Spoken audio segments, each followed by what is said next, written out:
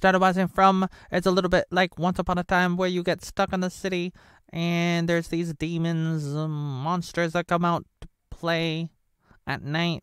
Family comes in their RV. They get stuck. They try to run around. They try to get back on the highway. The officer, he's not Rick Grimes. He's a black Rick Grimes. He's Morgan from Walking Dead. And he's like, go ahead.